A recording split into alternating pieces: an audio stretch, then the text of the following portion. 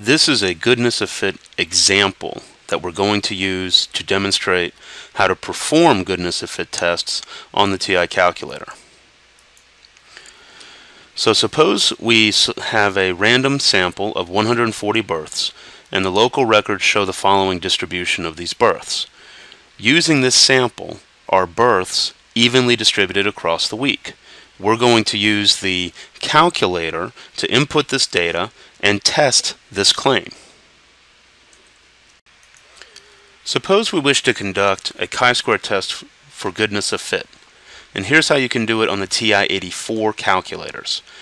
We first enter the data into L1, and we next enter the expected counts into L2.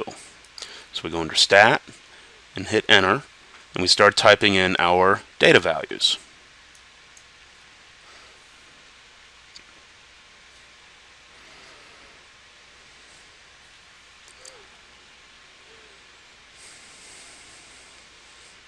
Now we'll enter in the expected counts.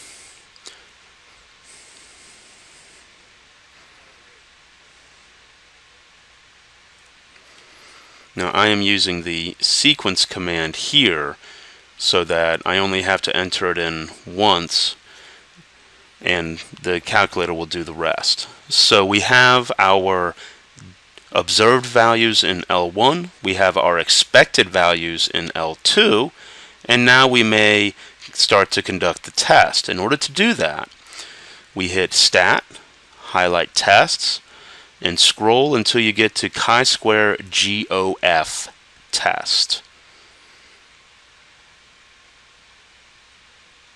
The observed values are in L1, the expected values are in L2, and the degrees of freedom for this are 6. Now we see that we have the test statistic, the p-value, the degrees of freedom again, and then we have CNTRB. This stands for contributions. The entries in this list correspond to the individual terms that are used in the chi-square test statistic before they are summed up. So the sum of the entries in this list equal the chi-square test statistic published at the top. If you want to see a diagram of this, we may, and here's how. Hit Stat, highlight Tests, and go back to chi-square goodness of fit,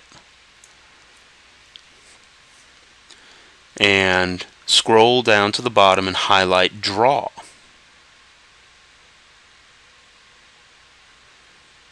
And hit Enter.